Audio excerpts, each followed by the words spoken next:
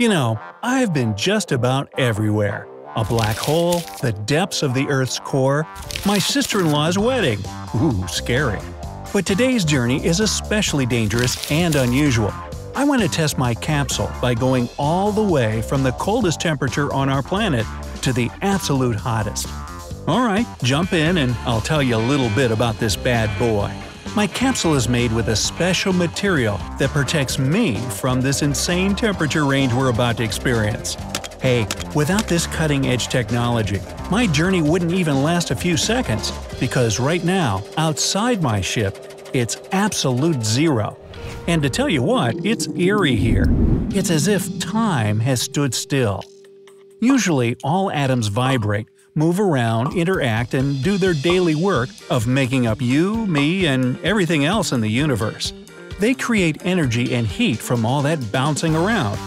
Absolute zero, what you're seeing now, is the temperature at which atoms stop moving completely. So naturally, things get really cold. 0 degrees Kelvin, hence the name.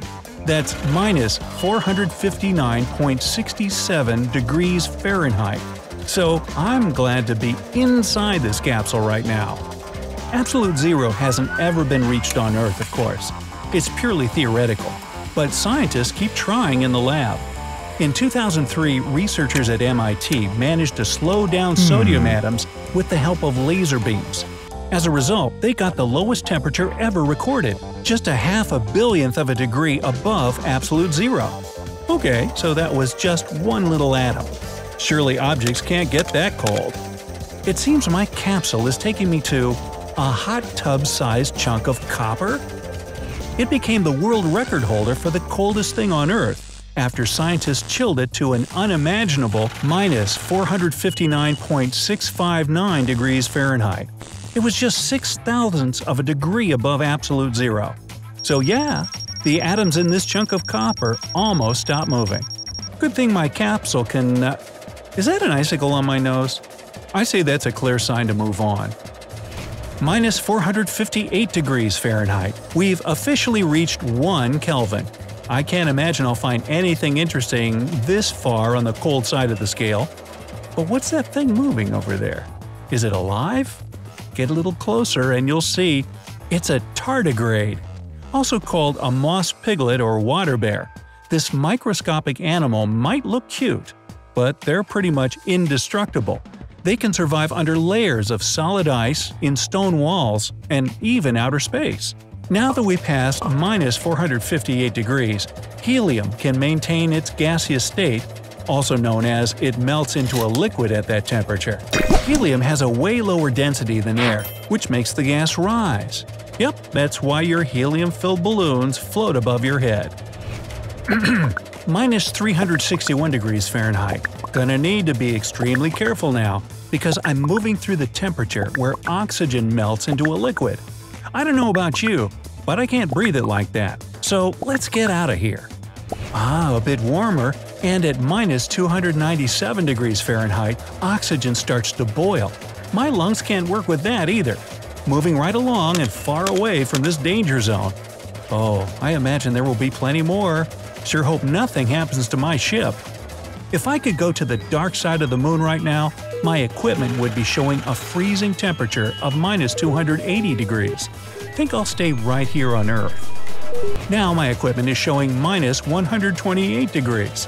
I see. It's the world record for the coldest air temperature recorded at ground level. It happened on July 21, 1983, at the then Soviet Vostok Station in Antarctica. Speaking of the Russians, the coldest habitable place on our planet is the village of Oymyakon in, you guessed it, Russia. On January 26, 1926, the temperature dropped to a staggering minus 96 degrees Fahrenheit. That's even colder than the average temperature on Mars.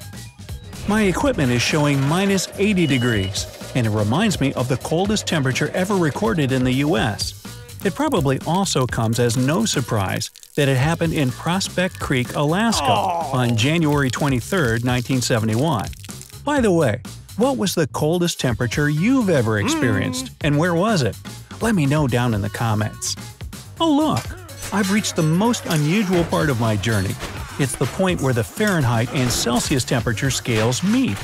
Exactly minus 40 degrees Fahrenheit and minus 40 degrees Celsius. Whew, both are still too cold for me. I guess I have a lot in common with my phone. It doesn't like extreme temperatures either.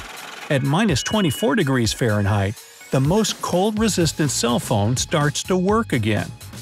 If I didn't have my ice cream in the freezer, it'd be melting right now. It's 5 degrees Fahrenheit outside, and that's when some kinds of the cold treat start to turn into liquid disappointment.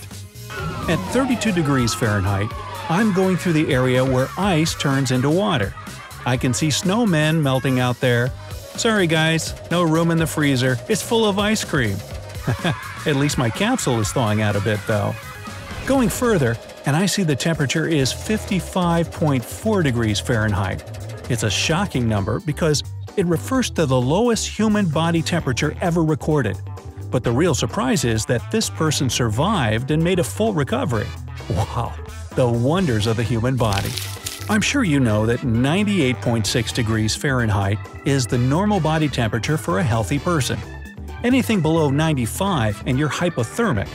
If it's above 104, then the body gets fried down to the enzymes. Yeesh.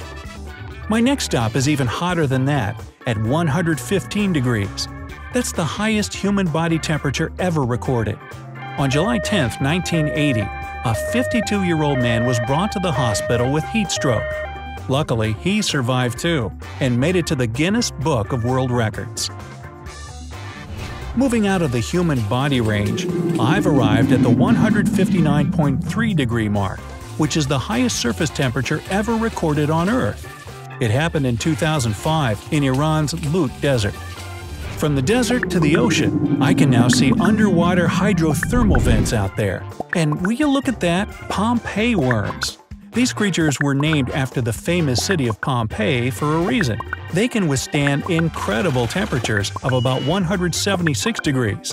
Besides tardigrades, hello again, these are the most heat-tolerant animals on Earth. Whoa, what's going on? My capsule is bouncing and jerking. It's like I'm riding on a bumpy road or something. Can't get to the signalization switch. Uh-oh, is this it? Has my capsule finally given up on me? I'm sorry I have to put you through so much. Just please don't give up on me now. Not down here at the bottom of the ocean. Oh, it was the water. It started boiling. Oh, I see. We reached 212 degrees Fahrenheit. That's when water begins to bubble. Whew! Almost lost my cool, but not quite. Just a couple of seconds later, and my capsule is traveling through a temperature of 257 degrees Fahrenheit. That's when any Intel CPU processor automatically shuts down. Keep your computer away from such temperatures, folks. Ooh, what was that? Sounded like a sonic boom. Ah, it was a Concorde flying by. The maximum temperature of the nose tip of this supersonic airliner can reach 260 degrees Fahrenheit. Too bad you can't fly faster than the speed of sound on one of these anymore. They stopped carrying passengers back in 2003. Is that tardigrades again? Sheesh, fellas, it's 303 degrees out there. Hey, when I said these microscopic bear pig things are indestructible, I meant it.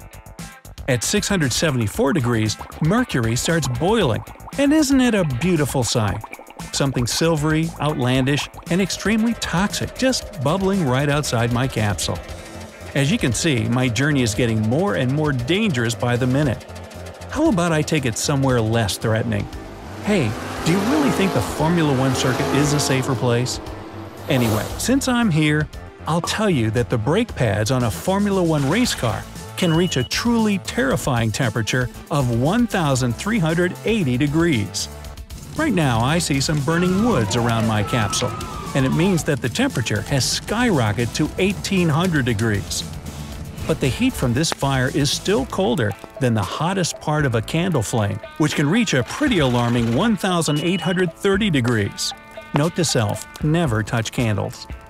The next temperature stop is 1,900 degrees, and it measures the heat of a volcanic eruption. Well, the lava spewing out of it, to be precise. And if I dive deeper into this volcano, I mean all the way down to the Earth's core. The equipment will show me a temperature of 10,800 degrees Fahrenheit. That's how hot the core of our planet is. Way to go, Earth! That's hotter than the surface of the Sun, which is only 9,941 degrees. Let's go to the hottest of the hot. No, not Miami, but close. The hottest temperature on Earth was actually human-made. It was created in 2012 by scientists at CERN's Large Hadron Collider. Inside the collider, lead ions were smashed into each other, going 99% of the speed of light. The resulting plasma that formed had an absolutely mind-blowing temperature of 9.9 trillion degrees Fahrenheit. That's 250,000 times hotter than the center of the Sun. Whoa, keep your chocolate away from that if you don't want it to melt. Hey, if you learned something new today, then give this video a like and share it with a friend. And here are some other cool videos I think you'll enjoy. Just click to the left or right. And remember, stay on the bright side of life.